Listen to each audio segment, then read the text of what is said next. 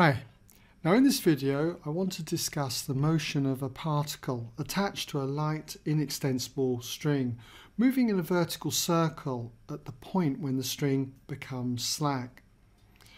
So if the particle is hanging in equilibrium and then it's given a large enough impulse, it starts to move in complete circles as we've just seen. However, if you give it a small enough impulse, it might not be sufficient for it to complete a revolution. We'll do it again here.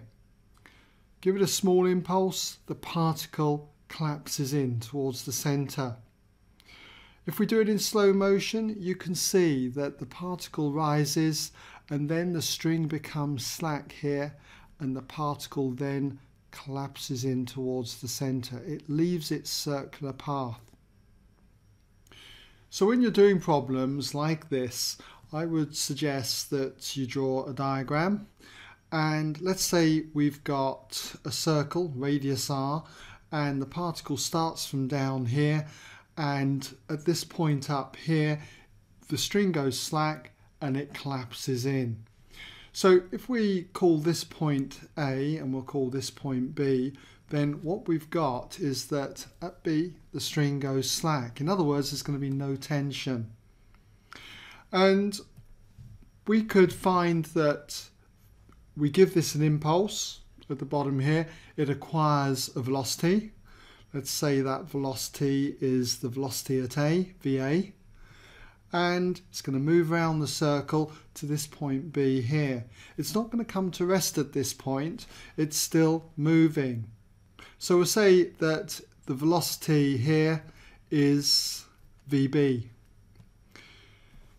Now because it's moving in a circle up to this point, there's always going to be an acceleration directed towards the centre of the circle, directed towards O. So we'll mark that in. Okay, we'll just put a double arrow there. And that acceleration we should be familiar with is v squared over the radius. But v here is the speed of b at this point, so it's going to be vb squared. Hope you can see that. Okay, vb squared over r for that acceleration. Now we need to put forces on the particle acting at b, and we'll have the weight of the particle. So if it's got a mass m, the weight will be mg. And there's going to be no other forces acting on B. Remember, the string is slack. Now this angle theta here occurs in between the weight and the radius. Okay, so put that in as theta, alternate angles there. And the height that the particle rises, the vertical height, will be this distance from A to B. So if we mark that in there, that we'll call, say, h, okay, the height that the particle rises before it collapses in. Now typical questions that you're going to get with this kind of system will be like, find this speed here that you have to project at A with in order for the particle to reach a certain height or attain a certain speed before it collapses in. Or you might even be asked to find the minimum speed here that will allow this to just reach the top here without collapsing in. We'll talk about that also in this tutorial. But if we just take the general case here where it just reaches this point B and starts to collapse in, then we handle these problems by using energy considerations and also by looking at resolving in towards the centre of the circle. I'll show you. Let's first of all resolve in towards the centre of the circle. In other words, resolve in the direction B to O.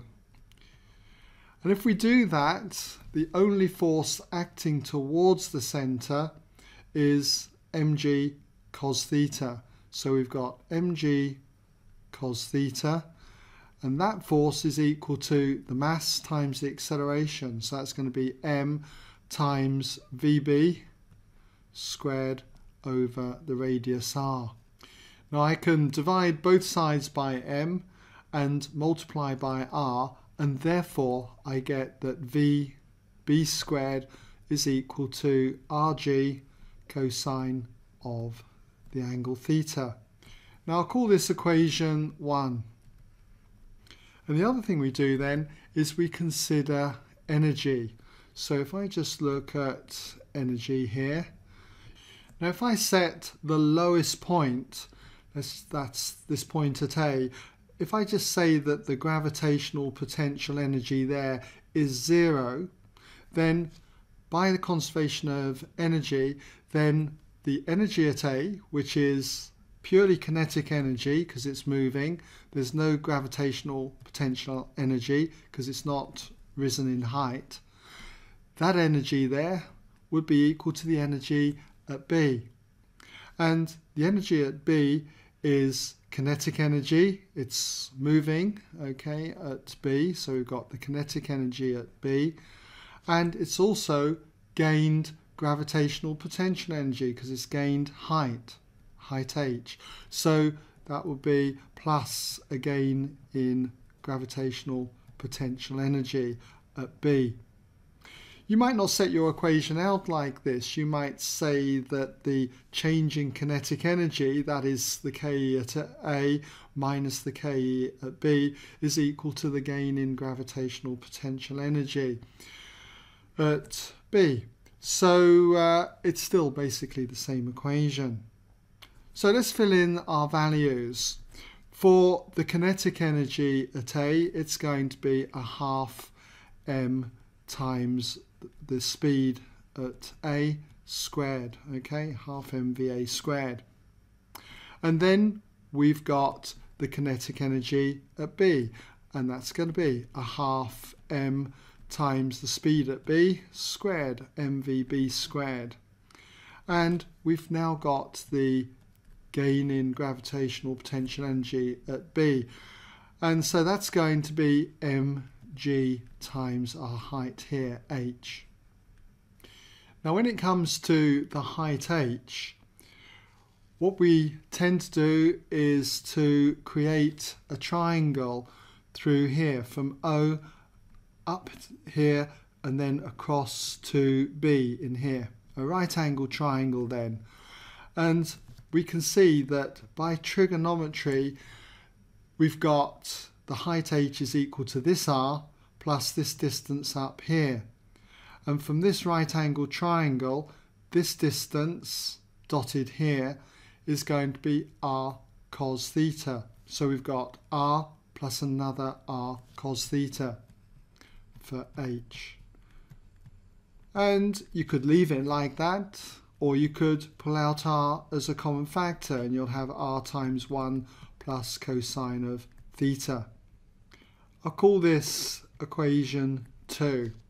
Now I can sub this value here in for h. I've got VB squared from 1, so I should be able to form another equation with this substitution. But before I do that, I notice that I've got the mass m in each term, so I could cancel that out. So what I'm going to do now is substitute equation 1 and equation 2, that's the value for h, in this above equation here. And I'm also going to multiply by 2, so we get rid of the fraction. So I'll put and multiply by 2. So therefore what we get is VA squared is equal to VB squared, but VB squared is RG cos theta. So we've got RG cos theta there. And then it's plus, and then remember we've multiplied through by 2, so it's going to be 2gh. So it'll be 2g times h. I'm going to take h as r plus r cos theta. So we've got r plus r cos theta. Now if I simplify this, expanding this bracket, I can see that I've just got a 2gr. So we've got equals 2gr. and then I've got 2gr cos theta, which grouped with this one is going to give me plus 3gr, okay, cos theta. So therefore I can see then that VA is going to be equal to the square root then of what we've got here. But I could pull out a g and an r as a common factor, so it's the root of gr, and then we've got 2 plus 3 cosine of theta. So that's how I would get that minimum speed required there then for it to reach a certain angle before the particle collapsed in. What I want to draw your attention to though is another type of question that we can get, and that is, what's the minimum speed you require at the bottom here in order for it to make a complete turn? Well, if that's the case, then that's going to give us the maximum height here. It's going to be 2r, it's going to reach the top. So for the maximum height, okay, just put that in, maximum height, we know that theta would equal 0. In other words, that leads on to the cosine of theta would be equal to 1. So if you substitute that value into here, we've got 2 plus 3, 5, so we've got, therefore, that speed at the bottom, VA, is going to be the square root of 5gr. Okay, so I hope that's given you some idea then how we go about building these equations then for questions like this.